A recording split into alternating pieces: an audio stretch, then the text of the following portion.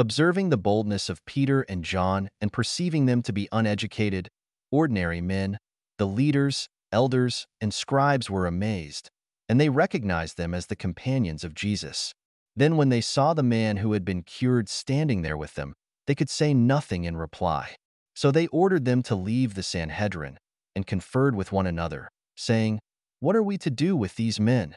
Everyone living in Jerusalem knows that a remarkable sign was done through them, and we cannot deny it. But so that it may not be spread any further among the people, let us give them a stern warning never again to speak to anyone in this name." So they called them back and ordered them not to speak or teach at all in the name of Jesus. Peter and John, however, said to them in reply, "Whether it is right in the sight of God for us to obey you rather than God, you be the judges. It is impossible for us not to speak about what we have seen and heard." After threatening them further, they released them, finding no way to punish them, on account of the people who were all praising God for what had happened. "I will give thanks to you, for you have answered me. Give thanks to the Lord, for he is good, for his mercy endures forever. My strength and my courage is the Lord, and he has been my Savior." The joyful shout of victory. In the tents of the just, "I will give thanks to you, for you have answered me." The right hand of the Lord is exalted. The right hand of the Lord has struck with power. I shall not die, but live, and declare the works of the Lord. Though the Lord has indeed chastised me, yet he has not delivered me to death.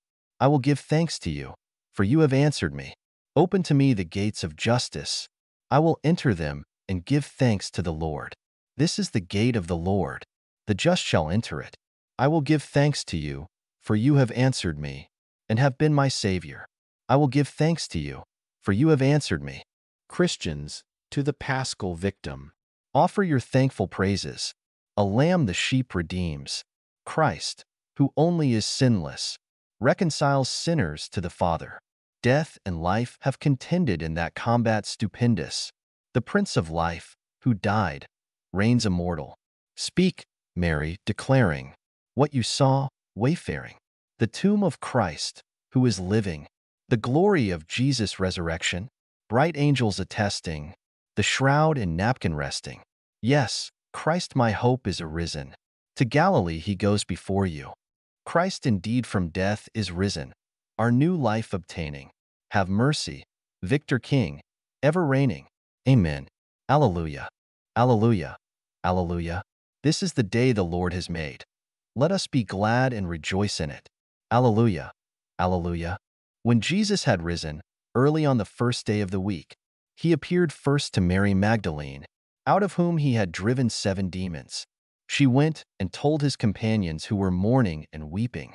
When they heard that he was alive and had been seen by her, they did not believe.